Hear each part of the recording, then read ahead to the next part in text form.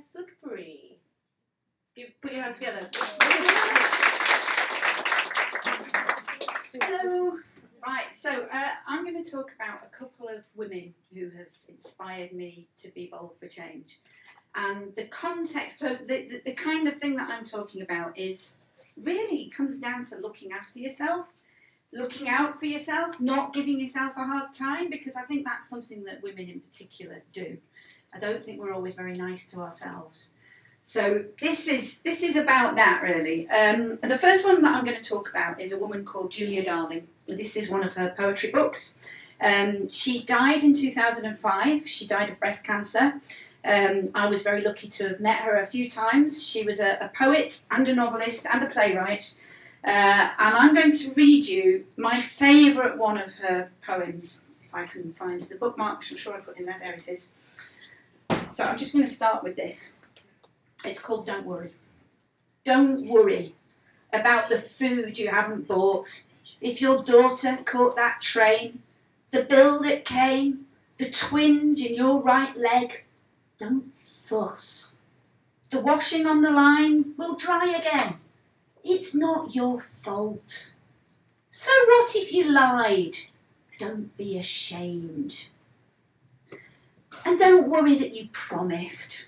It doesn't matter about those promises. Let them go. Just tell her you don't like her if you don't. You needn't see the doctor with bad breath. Behave badly. Lie on the floor. Throw a tantrum if you're bored. Be late. Be sordid. Eat 6 pies. Or trick them by being euphoric. Above your head, a flock of geese are flying south. Beneath your feet, worms aren't worrying. So, I mean, I love that. I mean, you all laughed. You could feel the humour, the life, the passion and the just irreverence in it. And, okay, so she's telling you to tell lies, don't keep your promises, be rude to people. And, maybe don't do that all the time. Maybe pick your moments, but I suppose the point is to not give yourself a hard time when you're not perfect, when you break those promises, when you tell lies, when you do things you shouldn't do. It's okay because we all do those things. And I met Julia a few times, and she actually had cancer for at least 10 years. She was ill for a long time, and that poem was written in the context of being very ill and giving herself permission to just not be perfect. And one of the things that I learned from Julia was actually about dying, because she did die, and you could have said that she was dying for quite a long time, but she wasn't dying. She was only dying in those last few seconds. The rest of the time she was living. And, the older we get, the more likely it is that we'll know people who are terribly ill or who have terminal illnesses. And I've found that knowing Julia has been really helpful to me. So that's one woman that has inspired me. Another woman I want to talk about is a woman called Deve, who I met when I was 17, who thankfully is still alive. So this next bit of the talk, I very nearly bottled out at the last minute and completely changed the topic because I was a bit worried. And I suppose the reason I was a bit worried about this next bit is I'm kind of making myself slightly vulnerable by telling you this next story.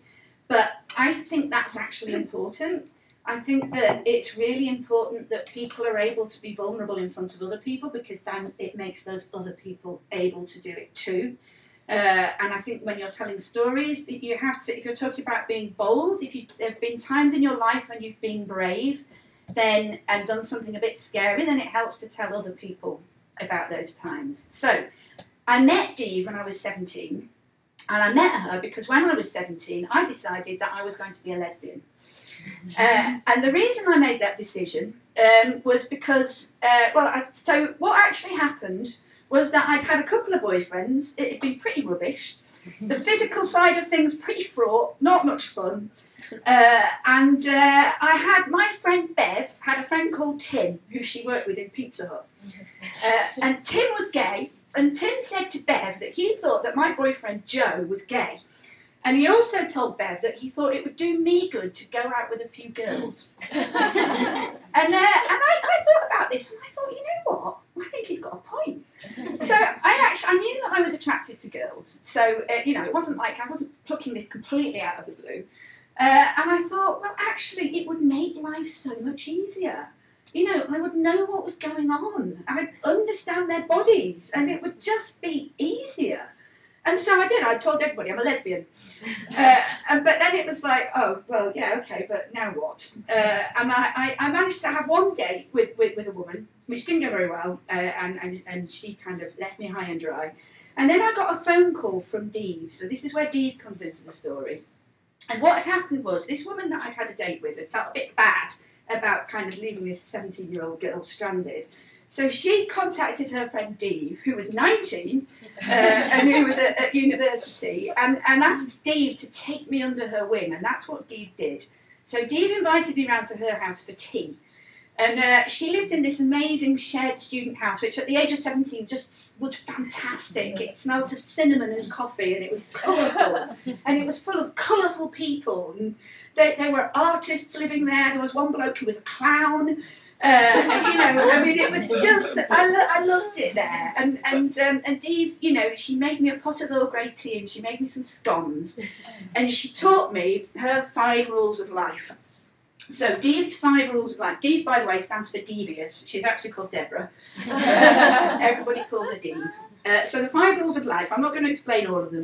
Most of them are self-explanatory. The first one, just because you understand it doesn't mean you have to like it. The second one, the way to a woman's stomach is through her stomach. And the point of that was that people respond to food. If you want to make friends, feed them. The third one, never fall in love with a straight woman. The point of that was to avoid heartache. The fourth one, be firm but fair. But my favourite one, the 5th one, use your goat. So use your goat comes from Dave's friend Andrew, who she went to visit in Surrey, I think it was. And his mum was standing in the garden, leaning over a fence and looking out at a field where there was a goat grazing. And she said to Debbie, she turned to Debbie and she said, Debbie, always use your goat. And what she meant was, so this piece of land was a kind of just a rough piece of land that they happened to own that was adjacent to their garden. And they were having real difficulty keeping the grass mown. But then they also had a goat, and they worked out that they could put the goat in the field and the goat would mow the grass. And the point is to always use resources in ways that you wouldn't have thought of using them. And Dave was, Dave was just fantastic. She looked after me, she became my mentor. She was really short and she always wore giant DM boots and she had a really loud laugh. She was just a lovely woman. But what she did was introduce me to a lot of other women. And I became part of a sort of a community, and not just women, but people who were looking after each other. And that, at the age of 17, having a community, having people who were looking out for me, and who were being bold together, was a wonderful thing. And one of my strongest memories from that time, a year after that, when I was 18, I moved to Manchester. And this is a long time ago, because I'm not young. My very first job in Manchester, I was working in an all-women vegetarian workers' cooperative restaurant in Chorlton. And nearly everybody who worked there was a lesbian. There was only one woman who wasn't. And because we were a co-op and we were under a certain size, we could get around the equal ops legislation, so we were allowed to only employ women. And one of the things that was happening at the time, or a little while after that, was a piece of legislation called Clause 28, which is where the government were trying to say that it would be illegal for schools and local governments to promote homosexuality. So what they were basically saying was that teachers aren't allowed to talk to children about homosexuality, or councils, or anybody, which is actually a really nasty piece of homophobic legislation, particularly when you think about teenagers who might be coming to terms with their sexuality. There are gay teenagers, and what they're saying is that nobody's allowed to talk to them about it. So there was a lot of campaigning, and there was a demonstration, and one of my favourite memories is a demonstration that we all went on. So we had a coach and a bunch of women all went up to London, down to London, and demonstrated. And we had this slogan, which okay, so I have to sing this. I'm really sorry because it was sung, and this is how it goes. It's only short, don't worry. And I remember I have to start low because it goes really high. So it went. We are brazen hussies and we don't give a damn. We're loud, we're raucous, and we're fighting for our rights and our sex and our need to be free.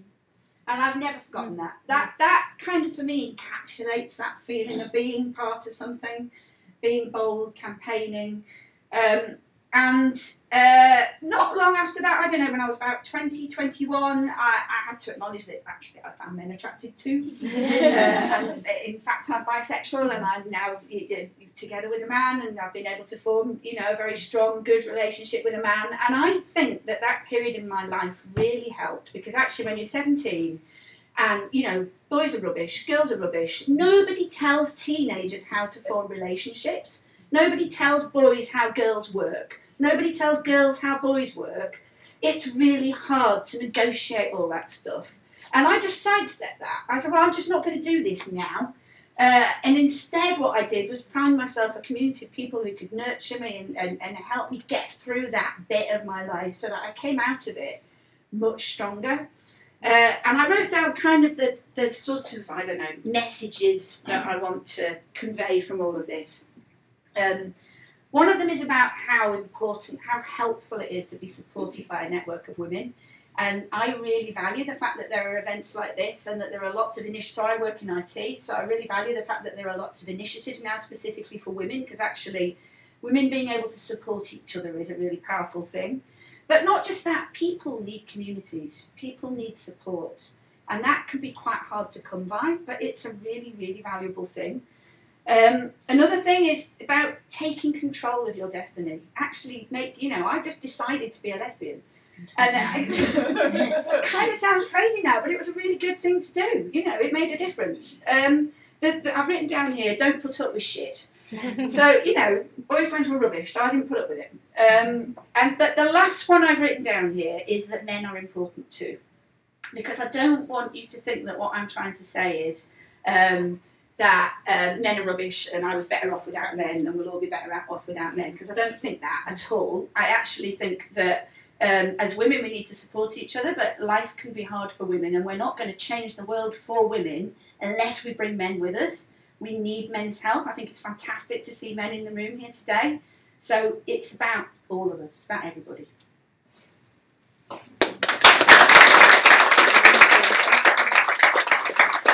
Thank you so much.